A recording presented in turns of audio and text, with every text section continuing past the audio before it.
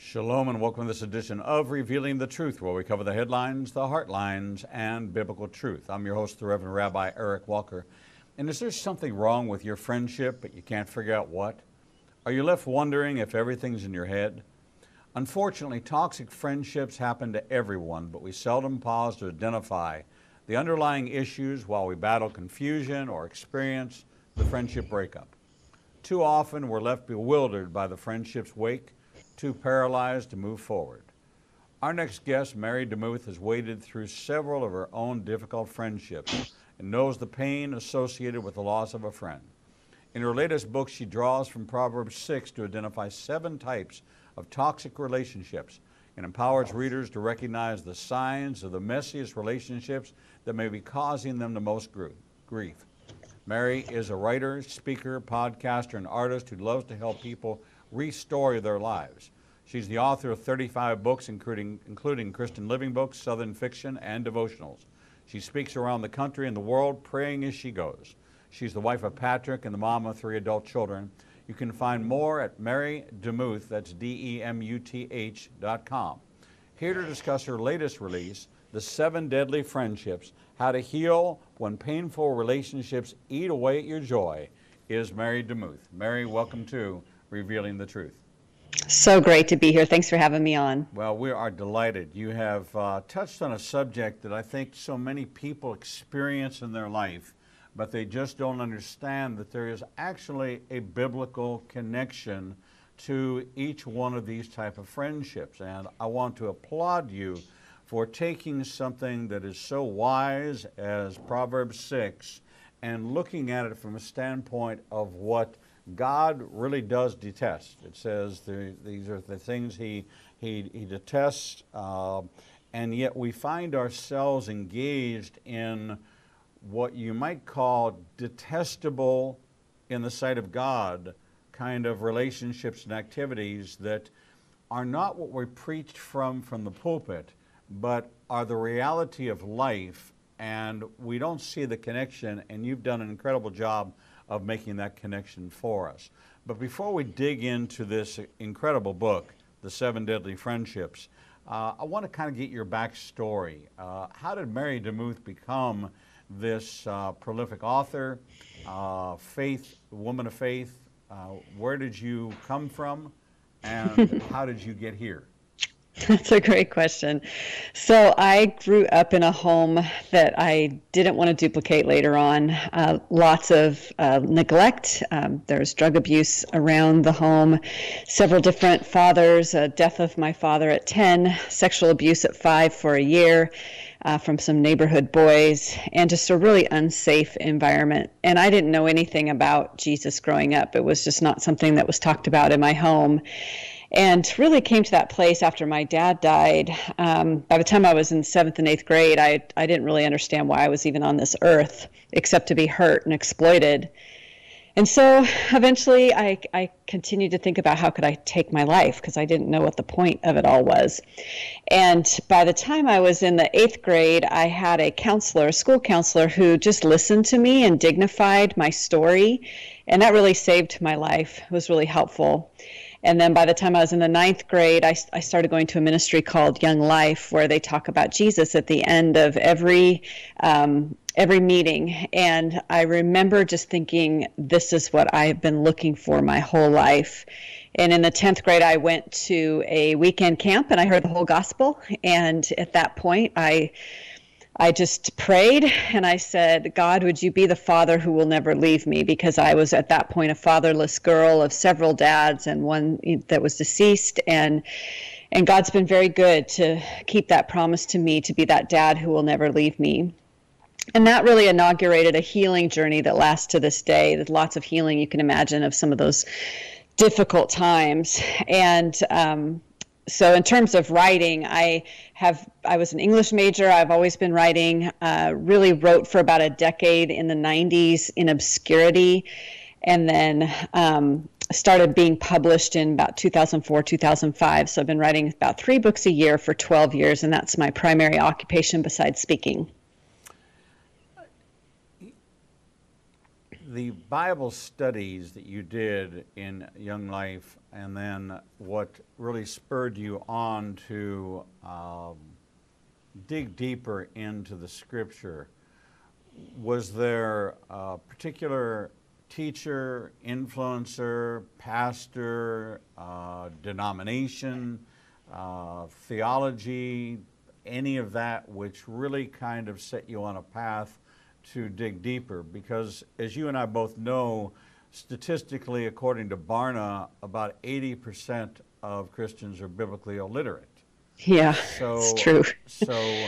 For someone to want to go to the depth and breadth of Scripture and to take even something as simple as the admonitions of Proverbs 6, which most people cannot, off the top of their head, even comprehend what these 6 things the Lord hates, 7 are an abomination to him, and relate that to everyday life.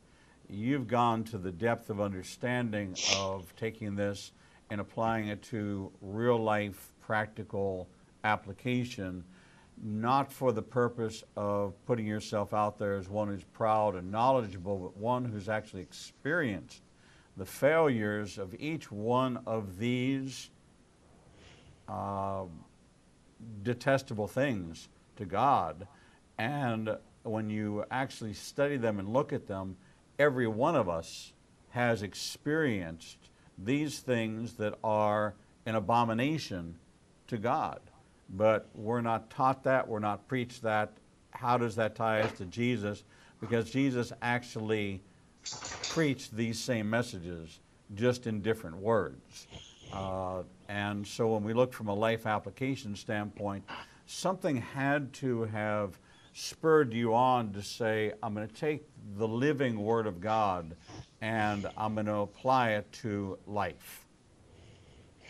Exactly. Great question. I was really thirsty when I became a Christian. I longed to understand the Bible. I had this thirst and desire to know it. That started with Young Life. They would have a weekend or every week study, and I just started absorbing the Bible at that point.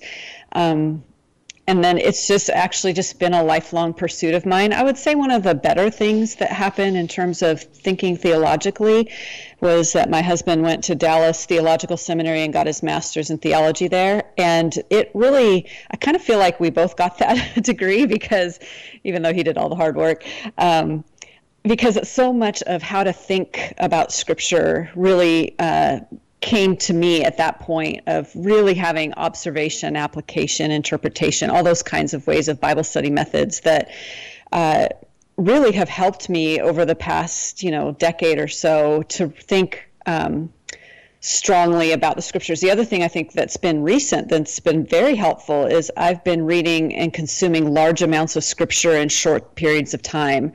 So last year I read the Bible in chronological order in 3 months. So that was like an hour and a half every day. And then I just wrote a book called Romans, well, I think it's called Grace Every Day, but it takes people through the book of Romans in 90 days. And in preparation for that, I read the book of Romans, all 16 chapters, every day for 90 days so that I could get the essence of that book. And I feel like absorbing Scripture that much, where it's a very significant part of your day, and in such volume, you can't help but begin to see the connections between the Old and New Testament and the great story of God and the grand narrative that's there. And so I would say that just my own thirst, my husband's theological training, and then just kind of this new practice of reading lots of Scripture at a time. Well, my heart leaps when I hear you say that, so that when I say to you Romans 1:16, and you know that that is who I am, Right. For I am not ashamed of the gospel, for it's the power of God for salvation for all who believe. To the Jew first, as a Jewish believer, this was my calling, to have an apostolic calling, a Pauline calling on my life, to be an apostle to the Gentiles. Romans 11, of course, this admonition to the church, don't be boastful about your salvation, but you are the branch. And I am also a branch. I am a natural branch cut off for unbelief, but you and I are both grafted in the same tree. And it kind of and maybe we'll call this a little rabbi trail, it kind of should provoke you when you hear anti-Semitic, anti-Jewish language coming out of the church because of possibly the fallacy that the Jews rejected Jesus. For the first century, it was the Jews that accepted Jesus. There were no, Christianity did not come along until after first century Judaism. And so first century Judaism in the believers community, when we take a look at the book of Acts, these are Jews. When you take a look at the book of Acts, there are 3,000 Jewish people that got saved. This was a very Jewish concept of believing, and at that time, the estimates are staggering as to how many Jewish believers there were. Our backs were broken in 200 AD by Rome, where we had to give up our Jewish identity as Jewish believers and either accept the rule of Rome or die. And so you saw the Jewish belief in Jesus fade away into almost antiquity because of Jewish persecution and Roman rule. So there are so many misconceptions. So as you're teaching on Romans, you're able to break some of these fallacies and really explain why Jesus was handled the way he was in the last 4 days of his life as the atonement for both Jew and Gentile. And the laying on of hands of both Jew and Gentile upon Jesus was the transference of the sin of the nations and the transference of the sin of Israel. This is why Jesus couldn't be crucified within the city walls. It brings a greater deal of understanding to exactly the people that broke our backs. And when the Second Temple was destroyed, those stones became the Colosseum of Rome. And most people don't know that. So, you know, I will definitely have you back on to talk about the release of that book, because there's so much that's very personal to me theologically and to my people, because I am a Pentecostal, charismatic, spirit-filled Jew. I'm not a one-off. There's almost 1 million of us across the world. And so that's a fallacy and a misnomer that we have. We're the ones who rejected Jesus. God gave us a blinding of the eyes and put a veil over our eyes so we could not see and we could not hear until the fullness of the Gentiles. And that's something that we all have to reconcile ourselves, that's the Word of God. And he's bringing us back to Israel in unbelief first before he brings us to a nation that becomes saved. So I know that that's a little sidebar, but a good plug for your new book. When we look at these 7 deadly friendships, I actually want to go to Proverbs 6 because I know that our audience doesn't have it on the tip of their tongue. But as we look at Proverbs 6:16, these 6 things the Lord hates, yes, 7 are an abomination to him. I'm reading from the New King James Version. A proud look, a lying tongue, hands that shed innocent blood, a heart that devises wicked plans, feet that are swift in running to evil, a false witness who speaks lies, and one who sows discord among brethren. These are the 7 deadly, maybe coined as the 7 deadly sins, the 7 deadly friendships, which is what you relate this to.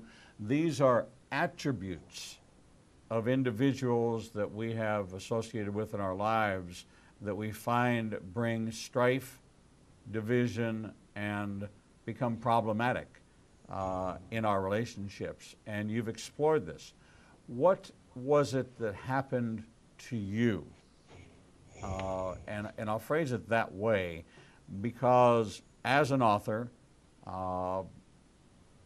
we write our books, and as someone that preaches and hosts 3 live talk shows segments, 3 one-hour segments a day, we tend to minister to ourselves first, and the record of our ministering to ourselves through Scripture ultimately becomes a book, where we can no longer contain it to just ourselves because it brought healing to ourselves, and now God says, now that you've experienced the supernatural healing, I'm now releasing you to share this in a way. So what took place in your life that led you to an understanding of these 7 attributes and how you were able to connect them to characteristics or behaviors of people in our lives? Yeah, great question. I have, like you said, I've encountered all these folks, and I think when we read through books like Proverbs, there's so much wisdom in the book of Proverbs, and we forget that it's actually a lot of it is relational wisdom, and that's why I love reading through Proverbs. Whenever I feel like I lack wisdom, I go through Proverbs again and again. But it's so surprising how much it talks about relationships, fools, who to be in relationship with, who not to be in relationship with, and these 7 deadly sins are. Of course. I mean, I guess what I used to think is that these 7 deadly sins, or things that the Lord detests, are things outside of myself, or they're just out there. But when, and I give credit to the Lord about this, because I wouldn't normally have thought of equating these with relationships, but I feel like He just opened my eyes to that, because sin occurs within relationship. And so that's where the connection came. I read it and I was like, wait a minute, this has something really deep.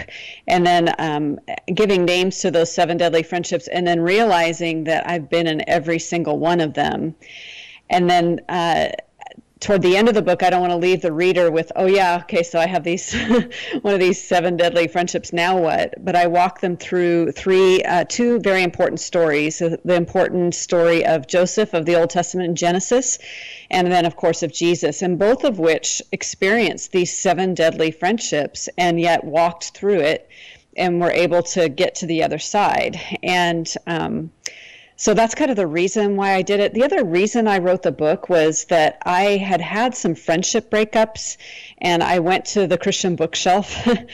And there's lots of divorce recovery books out there, but there's nothing out there about what do you do in the aftermath of a friendship demise or a relational demise like that. And I felt kind of lost. And of course, I was searching the scriptures and learning from the Lord, but how can I help other people go through this? And now that the book's out, so many people are saying, wow, yes, I've had this, and thank you. And not to give myself any glory, but just, it's amazing that we don't talk about these things. It's interesting that I come out of a background of congregational leadership and biblical counseling. And I work alongside of and have as guests on my program some of the great Christian counselors of all time. Dr. Gray Jantz, Dr. Larry Crabb, Dr. John Trent. I mean, some really names above names that when we think about the top Christian counseling icons, they've sat in this chair next to me, some who I studied under and studied through, into soul healing and to real in-depth Christian counseling, deliverance, healing, and counseling. We've all come across these attributes, and they all fall into that category of a sin response to some trauma in that person's life. Now, this book is not to make everybody a Christian counselor, but what it does is it takes you into an understanding of both the behaviors which are exhibited by these 7 particular things that God finds detestable, and how they play out in our lives and our relationships, and what part we play in either falling prey to them, enabling them, or exhibiting them ourselves. And so it's not only extrospective, it is also introspective. And I appreciate your candor in where you reflect upon yourself and your part in these various behaviors. We've got about 4 minutes before we go to break, so what I want to do is ask you to kind of list these 7 deadly friendships,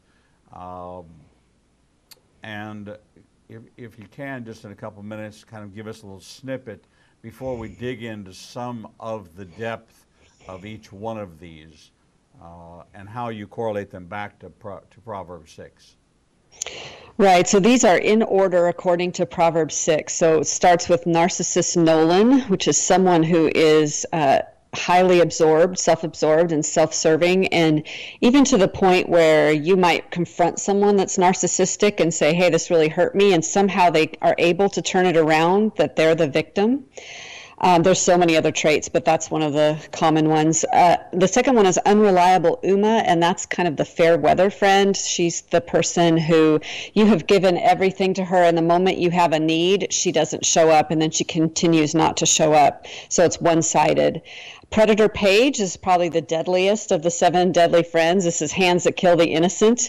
And many of us who have experienced PTSD in our lives have probably encountered a predator. This is someone who wants to take from you, who steals from you, who violates your boundaries and violates you.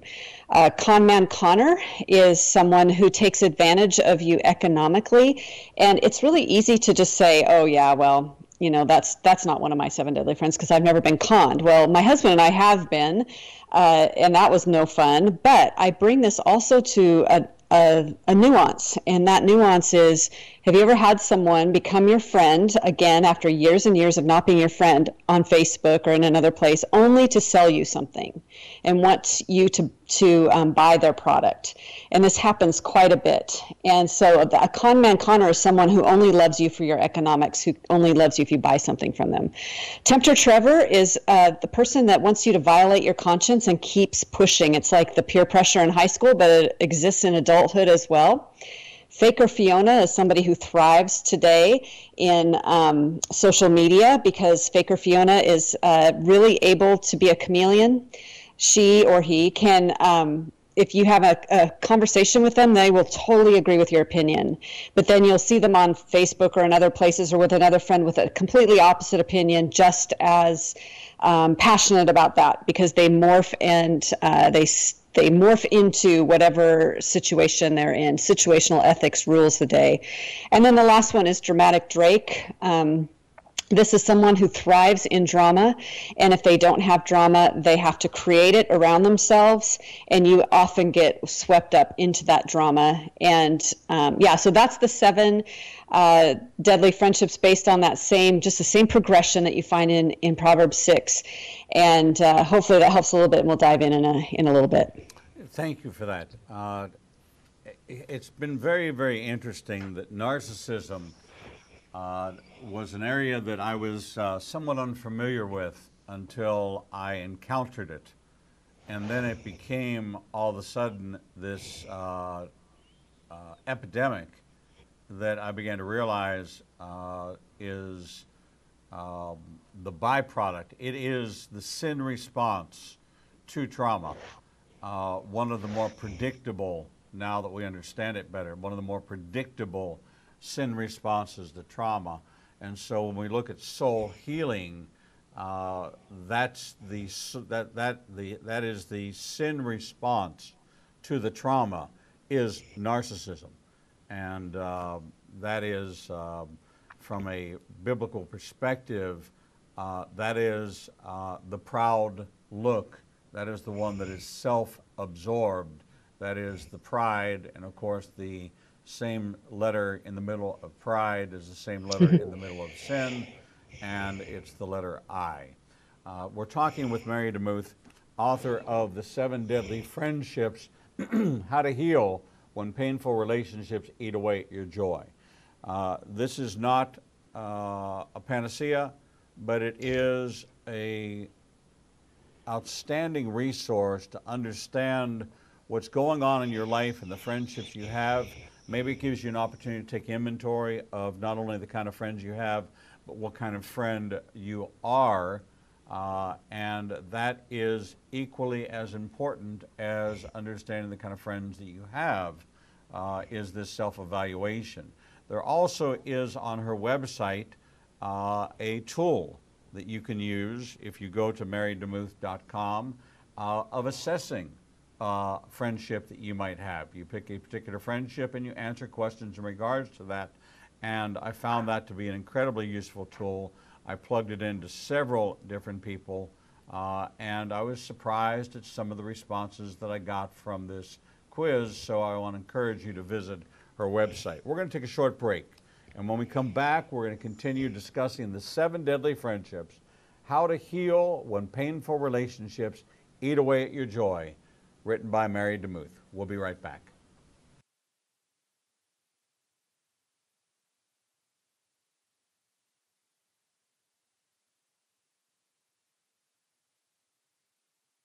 Released book, The 7 Deadly Friendships, How to Heal When Painful Relationships Eat Away at Your Joy.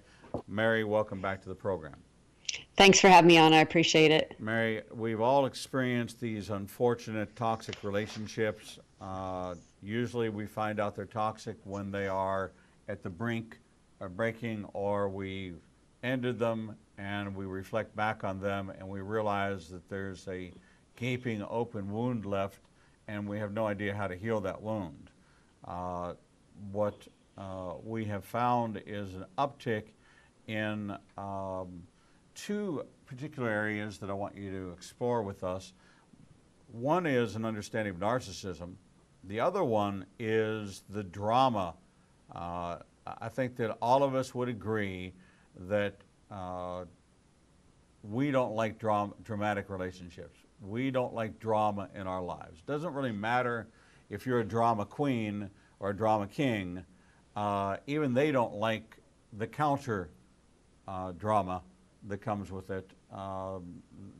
They want the spotlight on them, and they want their drama to be the focal point. So of the 7, I'd like you to take us down a journey. Take us on a trip with narcissist Nolan. Yes, I will. Narcissus Nolan, and he's named after Narcissus, which is someone who kept gazing at themselves in a pool.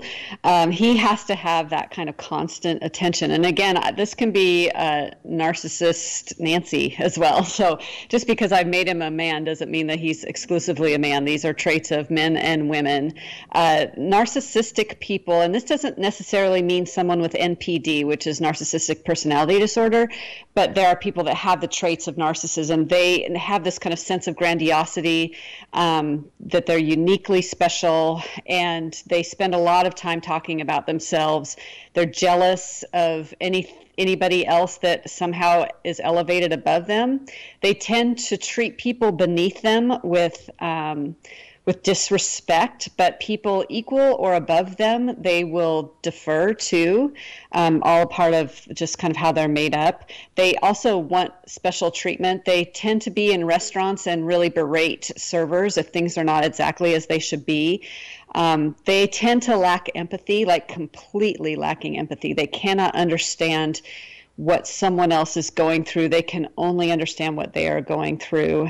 And they're a difficult person to be in a relationship with because it is all about them. They can exaggerate, they cut in line, and they don't care. They can't take jokes, and they have to have the best of everything. They talk big, but their actions don't necessarily line up with the words that they say. And they tend to be very smart, and they also love to let other people know how smart they are. So when we get in relationships with folks like this, it's extremely hard because people with narcissism can also be very charming because they're very good at mimicking behavior that they see. And so you don't necessarily know that they're that way when you go into the relationship. And it's only later, typically, like you said, afterwards, you're like, wait a minute, that was a weird relationship. But in the moment and in the middle of it, you're like, I feel crazy, but I'm not sure why. You know, it's interesting that some of the attributes that we have observed in narcissists is that the ability to spin things back, to never taking responsibility for their actions. You are always the catalyst you being the other person. The target is forever moving. That if you're given a set of instructions today that this is going to make me happy and you do it exactly that way, they'll find a way to show you where you missed the mark. So you then adjust your behavior in trying to be pleasing to them, and you do it the new way, but they move the target. And it's almost as if the target is on a fishing line, and you're ready to take aim, you pull back, you've got it completely lined up to a bullseye, and just as the arrow launches and it begins to approach the target, somehow supernaturally the target moves over an inch or 2 inches or even a foot, and you miss the target completely. And it's because of something that you did, and there's this invisible string on that target that makes it so that it's volatile and it's always turned around, and it's turned around in a critical way, which says that I will climb up on your back to elevate myself, to then subjugate you to myself. It's been my experience that those that are narcissistic also demonstrate the second area that I wanted to go into with you, which was the drama. That narcissism and drama seem to go hand in hand. There seems to be an indelible connection. So I think sometimes the line gets blurred into, is the person being dramatic, or are they a narcissist who's a dramatic narcissist? Yeah, we could make all sorts of interesting connections here by combining different people. And, are you a predatory narcissist? Are you, as you said, a dramatic narcissist? I think you're right. And again, as you mentioned at the beginning of the show, it's important that we realize that this could be us too. It's really easy to read this book and say, oh, all those bad people out there are this. But what about, and at the end of every chapter, I ask, could this be you? And why is this you? And interestingly enough, these are the two that I personally have struggled with. A quick little story about narcissism before we jump over into dramatic Drake is that there's a thing that happens. You talked about the target always moving. I was raised in a home with a narcissistic person, and I was starting to feel like I was going crazy because there was so much gaslighting going on, which simply means kind of changing the narrative back and forth in a way that you never know what's true. And so part of the reason I'm a writer today is that I became a really good journaler, and I would hear something that person would say, and I would journal it, and then the next day, when I said, hey, but you said that, they would say, no, I didn't say that. I don't know what you're talking about. You're crazy. I would go back to my journal and go, okay, wait, I am not crazy. And so that's kind of part of the narrative that happens with someone that is narcissistic. They keep, like you said, moving the boundaries and changing the stories until you're not really sure and you're off your foundation because you don't know what's true and what's not true. So yeah, that's when I started writing, which is kind of funny. In terms of dramatic Drake, very good at spinning stories, and they are usually wild stories, and they kind of get wilder with the telling. They can be the person who cries wolf to the point that you stop listening to them because you think, well, it sounds like they have cancer, but they just had a checkup, and you're not really sure, did they really have cancer? They can jump to ridicule. They overreact very easily, and a lot of times they'll become evasive when you start trying to not kind of pin down the stories. There was one woman I was a friend with who she told this amazing story and had me on the edge of my seat. She was talking about being in, I think, somewhere like Hawaii, and she was in line at a grocery store, and the person in front of her started accosting her. And at the end of the story, I was like, that is an incredible story. What did the other people around you do? And then she kind of played her hand. She looked at me and she said, I just made that entire story up, which was frightening because I was all in. I was like, oh, this is the most dramatic story. And it was just that. It was a story. So people that are dramatic, you have to be super careful because they don't always tell the truth. So we've identified two potentially toxic relationships But it also begs the question as to if these people are toxic in our life, could we potentially be toxic in other people's lives? And, the prayer needs to be, Lord, let there be change, but let it begin with me. So I'm inclined to look at this book, and as I read it, we're looking outwardly, but I hope that we're reflecting inwardly and taking an inventory and saying, and as I was listening to you describe, I can see in my life where I exhibited some of those behaviors. Just because you exhibit some of those behaviors doesn't mean you exhibit all of those behaviors, but each of us has a tendency in our own way to compensate with whatever we conjure up as protection because of vulnerabilities, past hurts. We build walls, we have wounds, we have places that get touched, if you will, and they hurt. We respond in anger when really the response God wants us to respond with is, hey, that hurt. I wonder why that hurt. Not as opposed to that hurt, but to spend the time in self-examination to say, what you said hurt my feelings. I wonder why. What is it that's going on inside of me that would cause that statement to hurt my feelings? Because I know you care for me. You would never say anything to hurt me, but why did that hurt? That takes a certain level of spiritual maturity in order to arrive at that point. So this also gives us a chance to inventory ourselves as we're inventorying other people's behaviors and finding out if we're one of the deadly friendships in somebody else's life.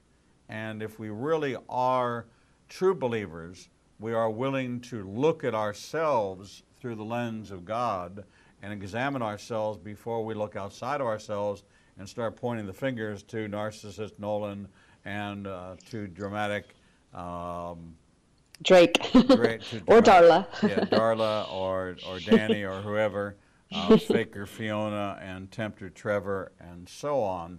I think it's an important assessment tool, not only to examining relationships that have been broken because of these behaviors, but also seeing what part we may have played and what adjustments, what fine-tuning we might be able to make in our own lives. Now, what you've done, which I applaud you to do, is that we are a people who are expert at identifying what's wrong with other people. Nobody on this face of this earth is not an expert at the ability to point out what's wrong with so-and-so, okay?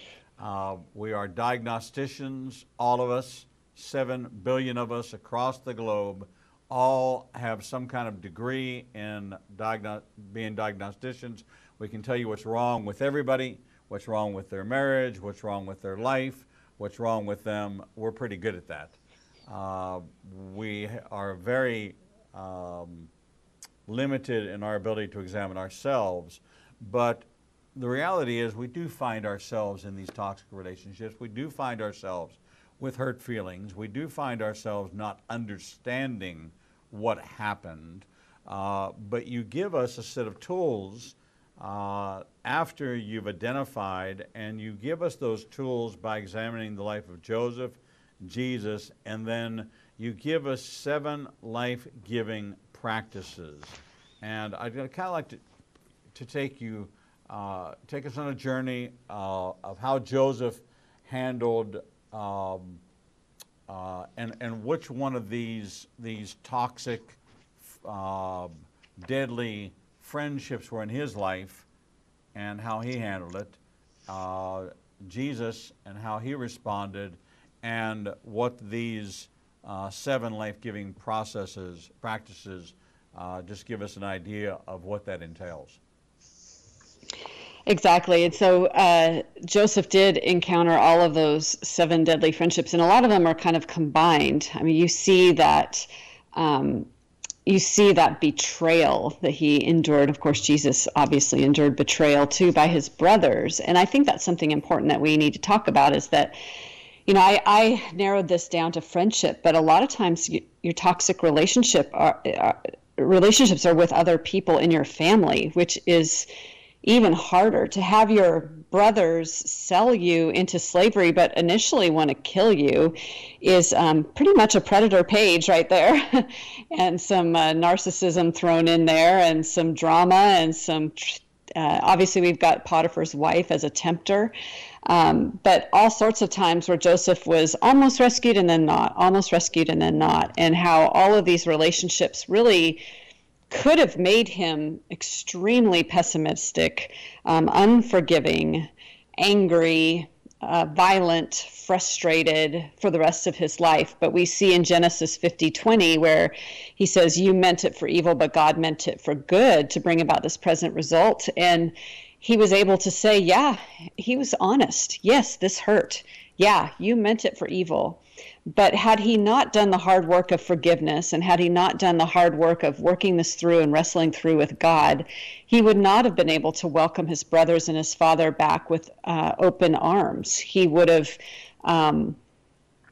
pushed them away, and they would not have experienced the salvation from poverty that they did. And so he just has a special place in my heart as someone who has encountered some pretty amazing, difficult relationships, and yet came out on the other side as a redeemer figure, which is beautiful.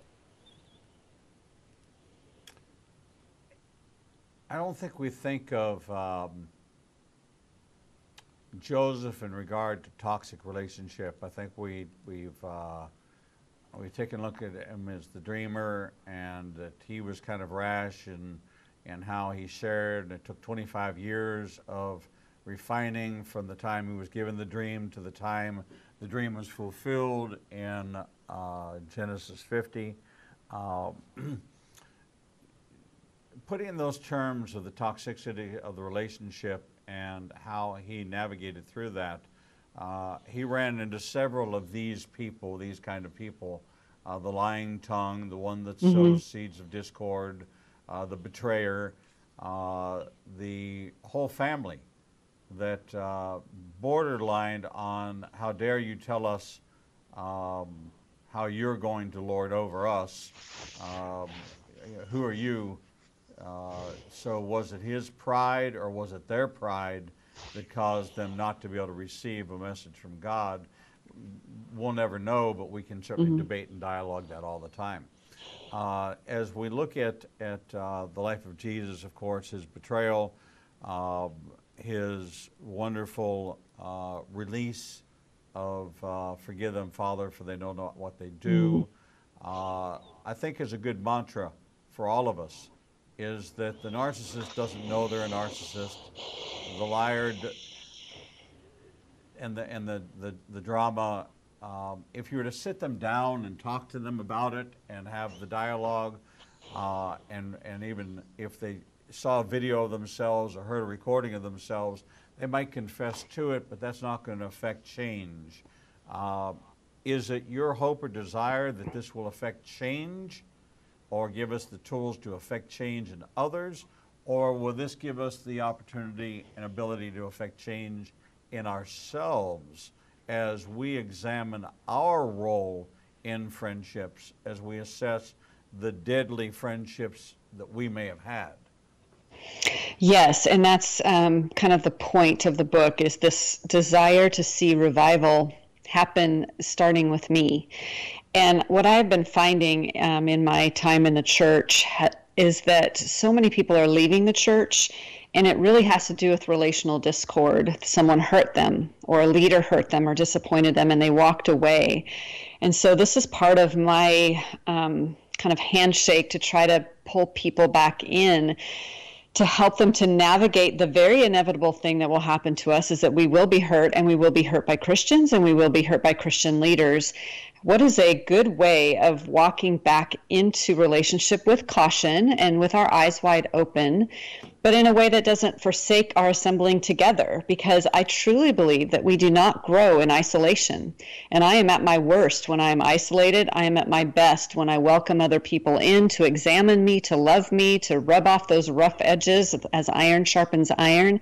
And so this book is my heart to cause people to re-engage, but with wisdom. And that means setting boundaries around some painful relationships that are eating away at your joy, as the title says. A lot of times we stay in these very toxic relationships thinking we're being Jesus-y by doing it. But what is happening is we're continually getting harmed over and over and over again, so that there is no space or Sabbath or rest to be able to get better. And so then there's no possibility of reconciliation because we're so damaged by the end of it. But taking a strategic break from someone who's damaging us gives us the space to heal enough to be able to see it better and to know whether it's wise to go back in. But there'll never be an opportunity for reconciliation if we're just decimated. And so, so I want to start revival in relationships, but I want to start it in me, of course. And I have to understand that I cannot be the best friend that I need to be without Jesus Christ. I cannot do it in my own strength. And so the revival comes from me bending my knee and saying, I surrender. I see these things in myself. I don't like them. I cannot change anybody else. I sure can get on my knees and pray for them, and I can create good boundaries around myself. But ultimately, this is all the sovereignty of God and His beautiful plan, and let's submit ourselves to that. Have you found in your experience through the process of writing this book that you have been able to become reconciled with somebody who you had a broken relationship with, and that is something that we can look at as a testimony, and if we apply some of these, we can look forward to fulfilling our call to be in this ministry of reconciliation? That's exactly what Paul wrote us in 2 Corinthians 5:17 through 6:10, is that we're called to this ministry of reconciliation. Therefore, the whole goal of all of this is for us to become reconciled, not to examine brokenness and diagnose brokenness, but to create a path of healing to bring about reconciliation. So have you seen some reconciliation in your life? I have. There was one particular friend who I had to say, you know what, I make a very bad Jesus. She was coming to me for everything, and it was becoming unhealthy. And we had a breakup for a long period of time, but eventually that friendship came back around, which is really miraculous and beautiful. And now we have a very mutual relationship. In a familial relationship that I had, I was really afraid. Like, I spoke the truth into that relationship with as much love as I could, but it broke up completely, and I thought for sure it was over. And of course I prayed for reconciliation. And just in the past year or so, things are starting to turn around in that relationship. And the interesting thing that I found was speaking the truth in love did not ultimately damage the relationship. It made a mess in the middle, and it wasn't very fun for her to hear, but inevitably God uses truth. And again, I don't want to be like a truth bomb and like run around yelling truth at people. Paul's very clear about how we are to do that and to examine ourselves first and all of that. So I don't want to, start that kind of a stampede of truth. But for those who are worried out there, and this is where I really want to settle, if you're worried about speaking the truth in love and your heart is right, really choose to do it, because light thrives in the midst of truth, and it may break the relationship for a period of time, but God will bring reconciliation on the heels of truth much more than He will deception. Amen. Amen. God opposes the proud but gives grace to the humble. I am honored to share Mary Demuth's new book, The 7 Deadly Friendships, How to Heal When Painful Relationships Eat Away at Your Joy. She is absolutely right. On the shelves in the Christian bookstore, there's not a book about friendship. And all of us have friends, and we see that some friendships are healthy, some friendships are unhealthy. And we are very encouraged here at Revealing the Truth that our good friends at Harvest House have brought us this great author and this great resource. Visit ignitinganation.com, click on Books and Media, and scroll down to the green book with the popsicles on it and order your copy today. Mary Demuth, thank you so much for sharing this amazing story with us, and great connection to Proverbs 6. Thank you so much. Thank you. I appreciate it. All right, we're going to take a short break, and when we come back, we'll bring you the next edition of Revealing the Truth.